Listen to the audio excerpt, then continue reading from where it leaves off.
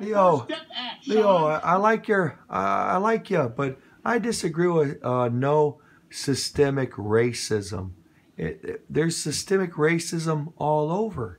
It depends who is in fact in power. If it's a young black Christian that in fact wants to aspire to be better, to rise up, to be Christ like, then in fact even blacks in his own community will set him up in hustles and try to ruin his name and gossip.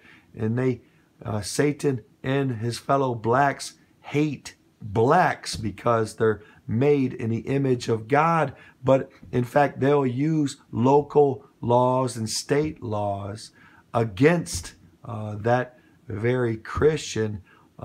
There is systemic. Tell me about this. Why, in fact, would people on Section 8, right? Why would we be forced, or I'm in the shoes of a black person, why would I be forced to live in a thug-ridden, drug-ridden, case-catching hood, saying, in fact, I can only get Section 8 if I go live with the brothers, right? Why, in fact, can't I use that money and liquidate that money to, in fact, wherever I can afford a house? Why does the government, in fact, want to put all blacks together in low-income, thug, drug neighborhoods, right? Why is that? Isn't that somewhat systemic racism? And systemic racism is not on one side. If we look at systemic racism, then in fact, every time that the NAACP sits there and denounces a woman that can add such beauty to the black causes because she loves the black culture, but in fact is called out by the world because they say, well, you actually have white grandparents and white parents and you can't serve in any capacity in furthering blacks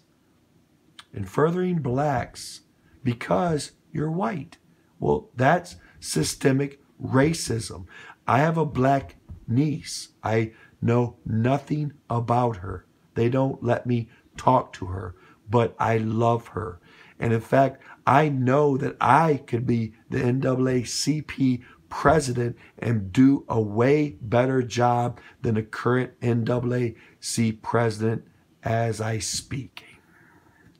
Now, again, there's systemic racism all over the place, but it's not when Trump is in power, the blacks feel the racism by their local governments, and they simply point a finger at the racist Trump as people of black Christians are persecuted by satanic governors and local leaders, and they just point the finger, oh, it's the president doing it.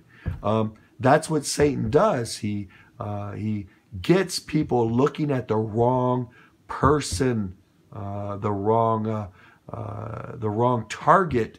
But in fact, if we want to empower our young black girls and boys, we'll teach them that somebody that's a skinhead may love you more than you know, and he's not automatically your enemy because he has different political stances.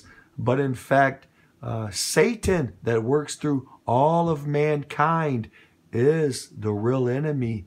And in fact, God is the real hero, and it depends in what you do in this life to surrender to God all the areas of your life, so therefore God can work all the way through you in every area of your life.